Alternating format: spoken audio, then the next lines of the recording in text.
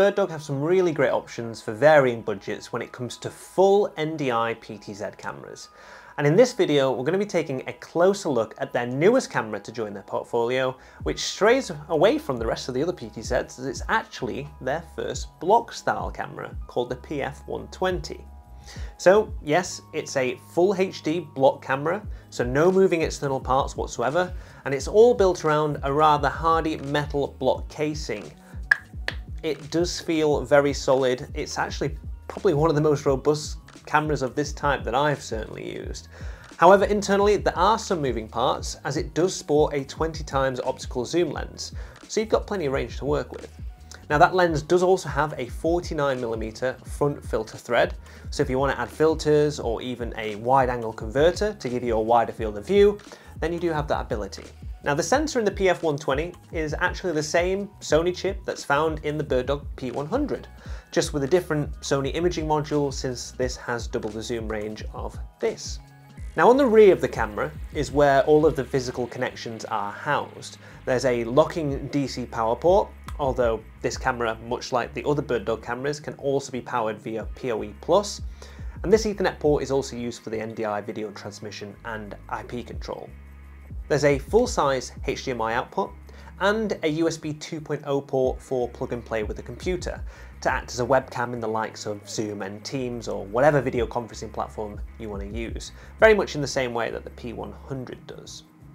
Now these outputs are all active, so you can actually use them all at the same time should you wish. There is also an RS-232 port for control if you want to use a serial controller, along with two 3.5mm jack ports for audio in and out. And underneath, there are two mounting points for rigging this camera in place. Now unlike all the other BirdDog cameras, you may notice, if I just flip this round like this, that this one doesn't have a Bolin logo anywhere on the body. And that's because this is the first camera that BirdDog have designed completely from the ground up, as opposed to developing their cameras based from Bolin's tech. So this one is really the first thorough BirdDog camera. So let's get this camera booted up so we can look at the live video feed and jump into the menu system. And if you haven't done that before, it's as simple as getting this on your local network, opening a web browser on a computer on that same network, and typing the IP address. Now if you have used the BirdDog camera before, this GUI will look familiar. And if you haven't, then here's a very quick general run through.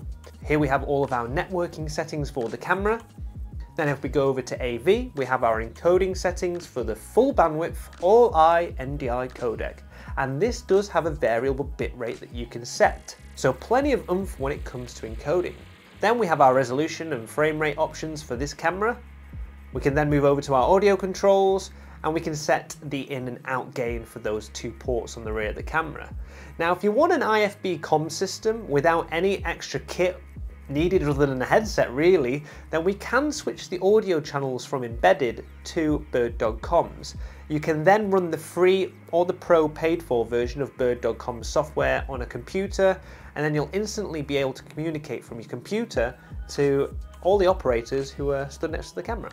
We then have options for controlling our exposure with different auto priority options and of course full manual.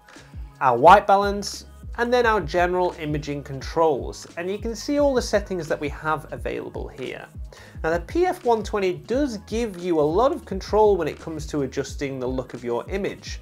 On the next tab you even have a colour matrix with 64 levels of saturation and hue control, which should really allow you to easily match this camera to others. There's also support for Crestron libraries, RESTful API, Zoom Room Integration API, and the HTTP API. You have got tons of options when it comes to integrating this camera. So I hope you found this intro to the PF120 useful. If you have any questions, then do just put them in the comments and I will get back to you. And if you want to find out some more information on this camera or other BirdDog cameras or anything else that Holden stock, then of course just go over to the Holden website. Thank you for watching.